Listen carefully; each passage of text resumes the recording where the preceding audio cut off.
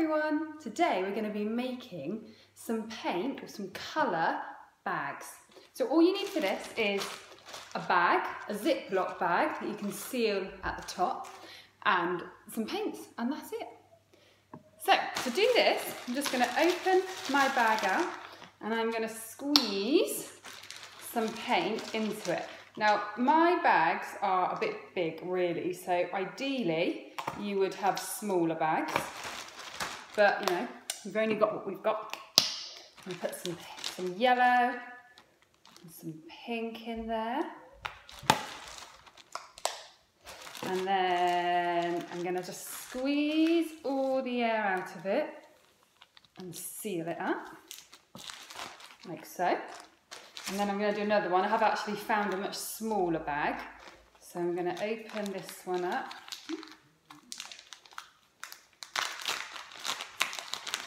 And here I've got green. I'll squeeze some green in. There we go.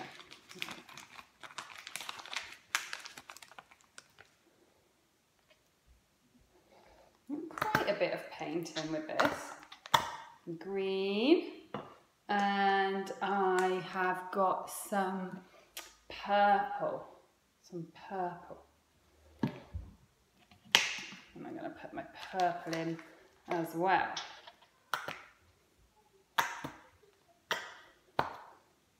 Okay, and then I'm going to seal that one as well.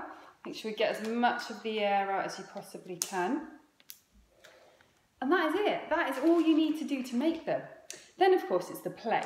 So to play, get your children, one, it's just fantastic sensory experience. I love the feel of it. You can watch them as they mix the colours together. What colour does it make? So we've got all the art in there. Using your fingers, so great for those fine motor skills. Practising letter formation, you could try and make some A, make some K. If you wanted, you could get some paintbrushes and have a go. It's non-messy art, it's brilliant, perfect if we're in the house. You can have a go at painting different things. If you don't have paintbrushes, just get anything with a bit of an end. Pencils would work, obviously be careful you don't puncture the bag, or cotton buds. So a whole range of different things that you can use for your children to make marks with. Just have a fun sensory time as well.